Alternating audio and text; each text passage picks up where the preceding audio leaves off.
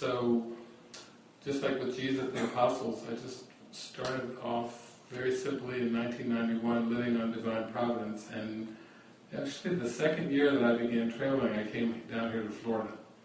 And I came right down along this coast, my second year traveling, in 1992, and traveling with a friend named Beverly, and we had so many miracles every day. They were kind of dramatic miracles too, you know, not like the loaves and the fishes or parting the Red Sea or something like that, but pretty dramatic for me. One of them became one of the parables, because I used to say to Jesus, you know, do I have to like teach and come up with parables, you know? There was a man who had 2 sons, and do I have to like figure these things out? And he said, no, your life as it plays out in form will be the parables. Just through the experiences you'll have in everyday living, the Holy Spirit will use those. So when I came down this way, I remember going down the coast, my first time to Miami, Florida, and Course in Miracles book, all worn out, you know, in the front seat, all these great CDs and going along. And I had heard that there was a couple that was going to host us in their house, and so we had only like a phone number, and I had never met them, came down, called them up, no answer, so I said, let's just go for a walk out by the beach.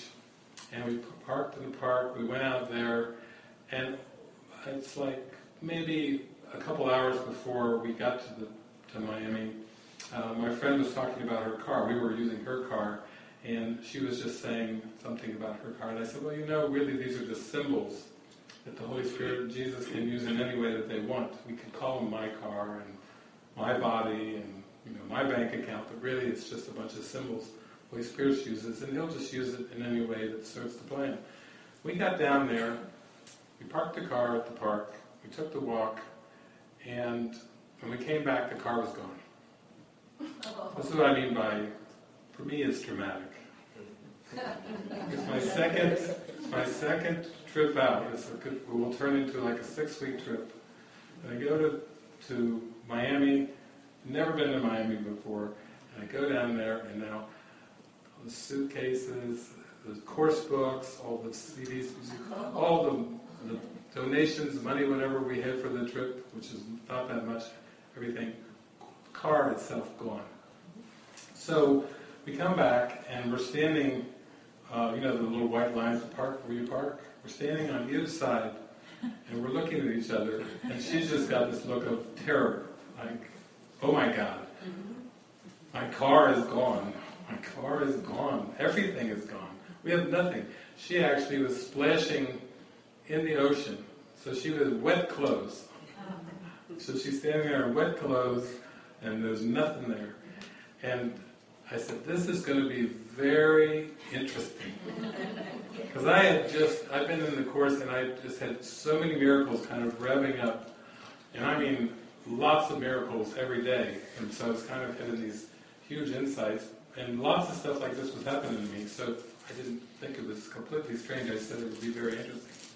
And then she looked at me again, petrified, and the Spirit said, Jesus said through me, nothing you need will be denied you. All things work together for good. There are no exceptions, except in the ego's judgment. And everything that seems to happen to me, I ask for and receive as I've asked. So she got a small smile on her face with those ideas. And I said, here we go. Well, we started just walking in the park because we didn't have anything. I think I still had a piece of paper with the name of our host, who I'd never met, and their phone number, but that's about it. No cell phones, nothing. We walked. We only got maybe 400 yards, and this green truck, the park workers came and they picked us up. They said, hey, what are you doing walking out here? We started to explain to them. They took us to the ranger station. Then we had a group of people suddenly surrounding us. And I always tell people that it seems like people are people, but actually they're just thoughts. All the people in our lives are just representing thoughts in our consciousness. They're just acting out things that we think and believe in.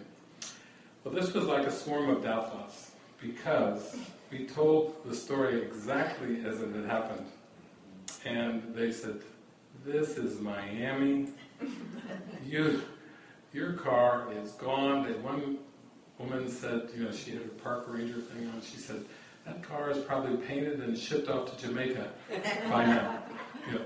Really just reflecting doubt and fear. But we were in the state of mind where we were looking for miracles and knowing that it would all work out. It would be interesting to see how.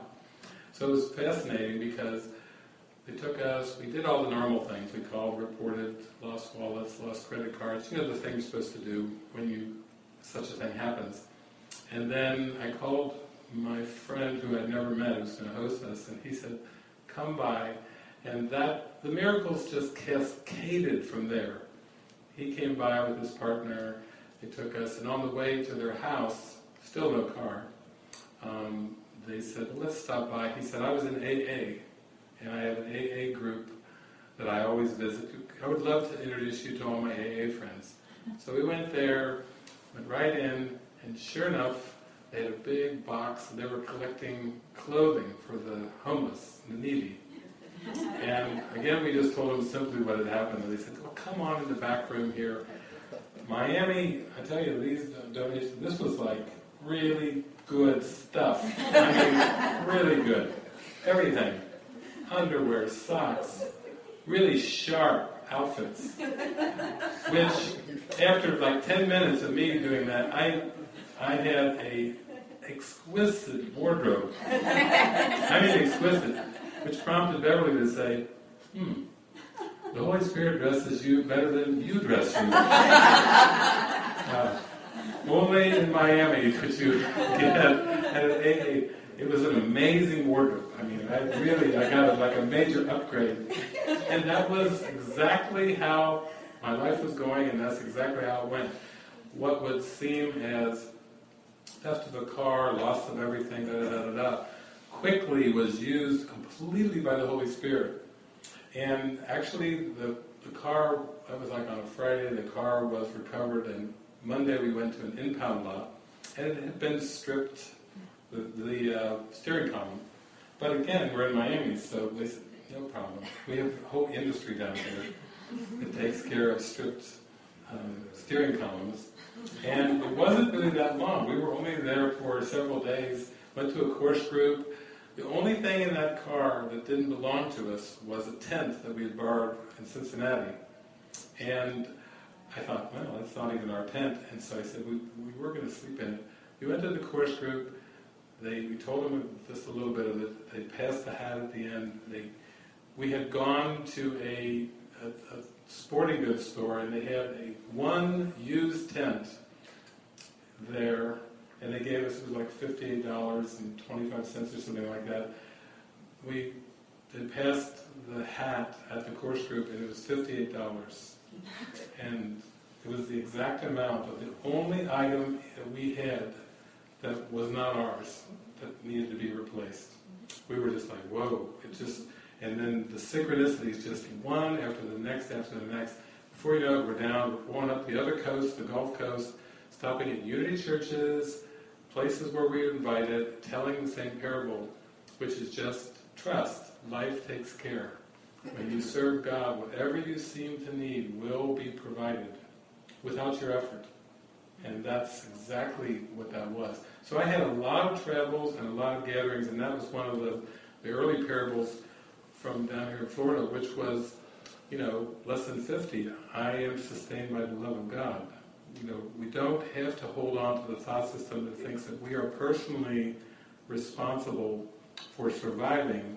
We need to open up to the thought system that says we are a child of God, perfectly innocent, perfectly cared for by God, and that those early experiences for me in the early 90s were important because I had so much learned pride of taking care of myself and what you have to do and how you have to work to get security, security of the body and so on and so forth. And these miraculous experiences that came through the course just showed me that everything was taken care of.